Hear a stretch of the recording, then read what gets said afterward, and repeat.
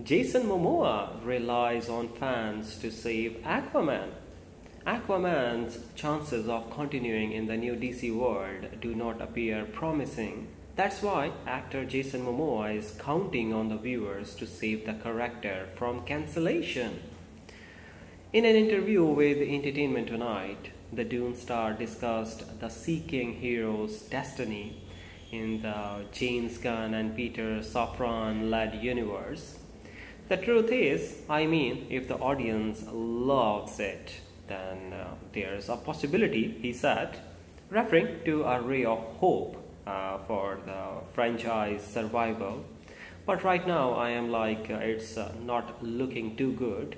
I love this character and would want to play it for a long time.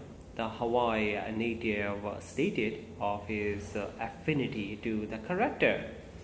I can see where I would like it to go, and even in the next 10 years or so, there's a lot of cool things they can do, he continues.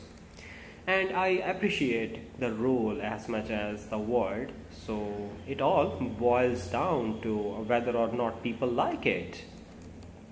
Nonetheless, Jason questioned Aquaman's future in the franchise, adding, I don't necessarily want it to be the end, but I don't think it's really like a choice. Aquaman and the Lost Kingdom will be in theaters on December 22.